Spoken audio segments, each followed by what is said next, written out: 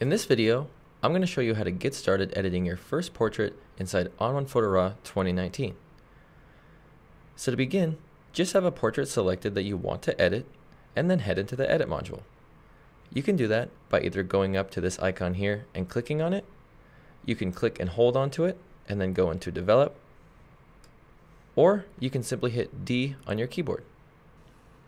And now we're in the Edit module inside of the Develop tab, and this is where we're going to apply different tone and color adjustments to our shot. But before we start editing, I just want to remind everyone that all of the edits used inside ON1 Photo RAW 2019 are all non-destructive and can be re-edited at any time.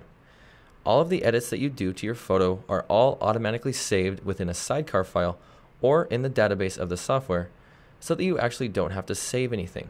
There are no save as or save buttons within Photo RAW. Everything is saved automatically for you within the sidecar files or on the database. So now let's get started editing. And you'll notice over here that we have this toolbar to the left of our screen. This has different tools that we can use to modify our shot. The first thing I want to do to this photo is I want to crop it. So I'm just going to go into my crop tool here, which I can access by clicking on it, or I can simply hit C on my keyboard. And you'll notice once I hit that crop tool there, that right up top, we have an options menu that allows us to modify our tool. So whatever tool we have selected here, this top area is going to give us modifiers that we can use to adjust that tool. So now if I want to modify this crop tool, I can choose a preset crop ratio from this drop-down menu here. I'm going to go with a 4:5 for this photo, but I can always use this width and height to change it customizably. If I want to level my photo, I can use this level tool, and then to rotate, I can use these arrows. Let me just head down and I'll hold shift and I'll pull in on the corners a little bit to remove any excess from my photo. I'm just going to leave a little bit of her shoulder there. And then once I'm done, I can just hit enter. Let's move on to the right side of our screen inside of this Develop tab. This is where we're going to be doing the majority of our editing. Inside of the Develop tab, we have Tone and Color, which is where we're going to be modifying the base look of our shot using different sliders such as exposure, contrast, and temperature. And then below that, we have Details, which is where we're going to be modifying the sharpening and noise reduction. We then have Lens Correction, which will automatically apply a lens correction for you. And then we have Transform, which you can use to modify the crop of your photo.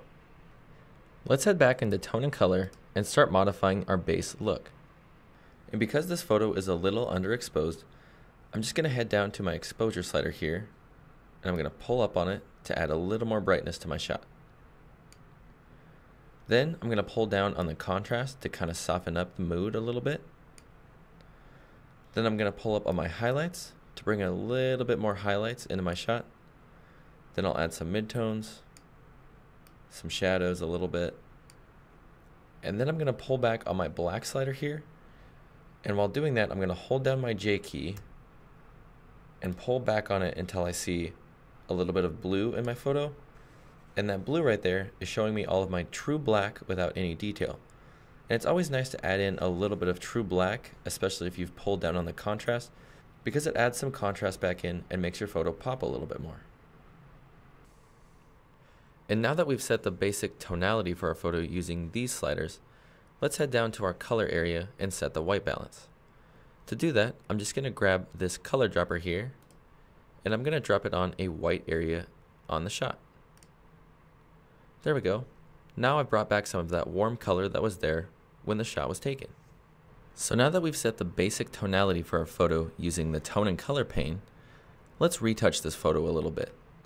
And to retouch, the best tool for the job would be the retouch brush. To access the retouch brush, simply head back over to this tool pane over here, and it lives inside this fix icon here.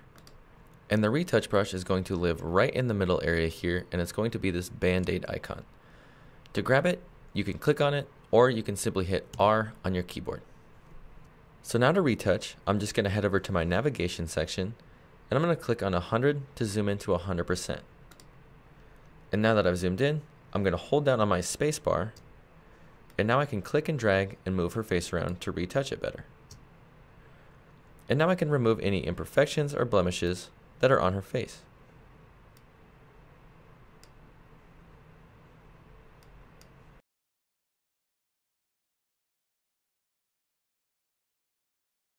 There we go.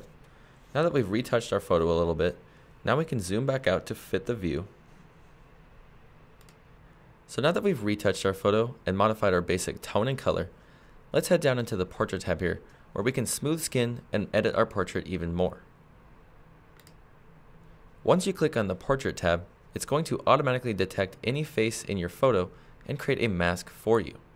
So if we go into our masking options here, and we view this mask, you'll see it automatically detected her face and created a mask for us.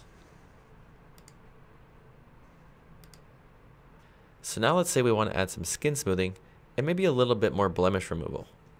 We can head down to the skin option here, we can click on it to turn it on, and now we can play with these sliders in here, such as the blemish slider, the smoothing slider, and the shine slider, to add in any skin smoothing or blemish removal that we want. Now if we turn this off and on, you'll see it does a great job of adding skin smoothing to our shot and removing any more blemishes. Now let's say we want to add some whitening or detail to our eyes. We can head down to this eyes option, turn it on, and now we just click in the center of our eyes, and now we can just play with the parameters of them.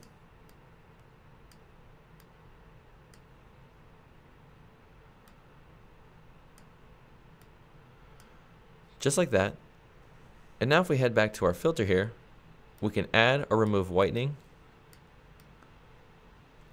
and we can also apply some detail.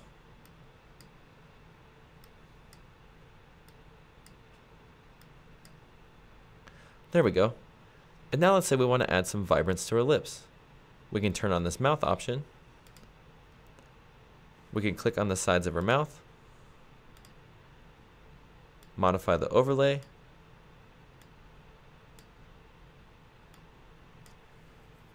and then we can just head to this vibrance slider and add some color to her lips. There we go. So now let's turn this off and on.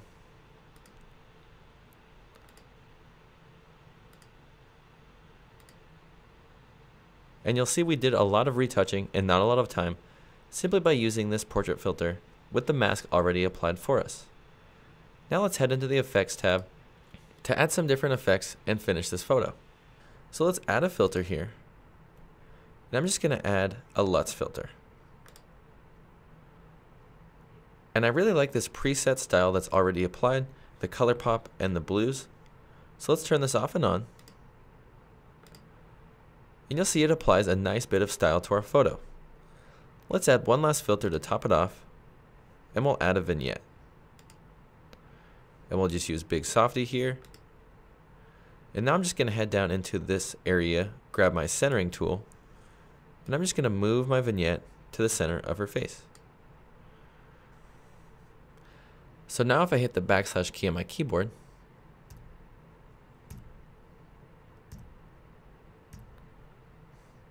you'll see we did a good job modifying our base tone and color, as well as retouching and adding style inside of effects. I'm Dylan with ON1, and thanks for watching.